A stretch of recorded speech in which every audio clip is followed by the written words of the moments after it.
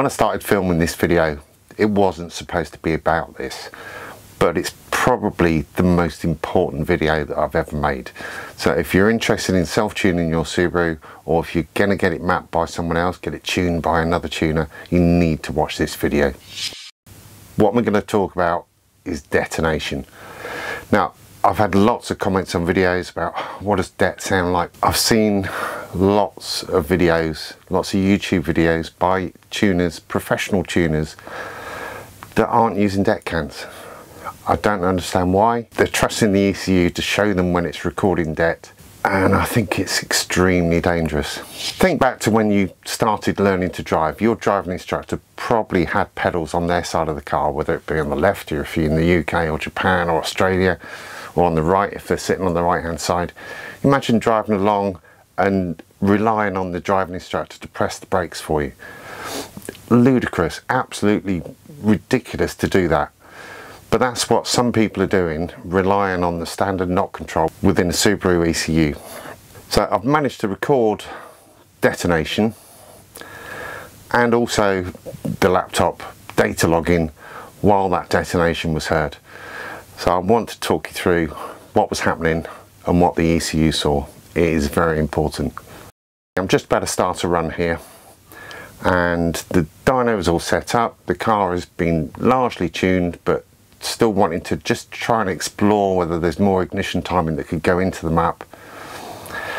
And ECU's not seeing any detonation, I'm not hearing any detonation, but I'm adding little bits of timing just to help get the extra power, smooth out the graph, those sort of things, all part of the normal tuning process. Okay, so I'm going to put the microphone in the det cans just to see whether I can record the sound of detonation. I'm not trying to make it det, but if it does det, then it might be useful for you guys just to hear what detonation sounds like. So I'm just going to pop that in the earpiece, and then we'll do a run.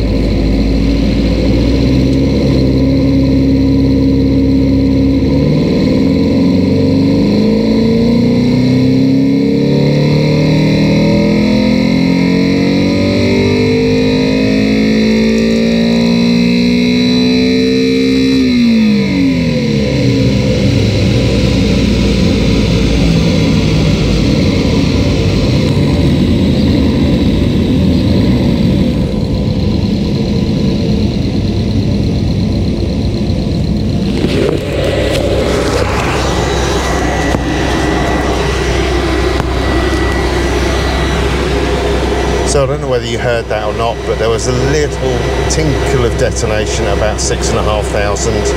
I'll try and isolate that out and play it again for you now, just so you can hear what the start of detonation sounds like. The ECU at that point didn't hear a thing, didn't make any corrections whatsoever, which is why you need to have det cans on when you're tuning. If you didn't have det cans on, you wouldn't know that existed by looking at the ECU logs. If I turn it around, you'll see that it hasn't seen any detonation at all there. Still showing 0 and 0 for not correction and not learning. So yeah, it's important to have det cans on. Interestingly, the ECU saw nothing, absolutely nothing. You could carry on regardless. The ECU was unaware of anything going on. Very, very dangerous. Admittedly, this is just the start of detonation, but you know, keep that going for long enough and it gets worse and worse and worse, and would gently nibble away at the edges of the pistons, cause spikes in pressure which could do head gaskets, and it's generally not good for the car. And this was on a 32-bit ECU, which are more advanced than the 16-bit ECUs, and it still heard nothing. But I could hear it clear as day through the det cans. So if you're self-tuning your car, make a set of deck cans. I've done a video about that. I'll put a link up there, probably.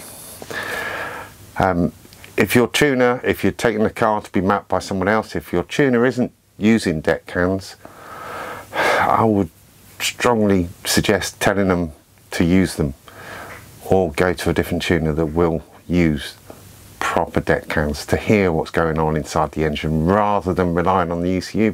You know, imagine you're a driving instructor and you're driving along, car pulls out and you're expecting him to press the brakes for you, and he just happened to be sort of looking down at that particular moment.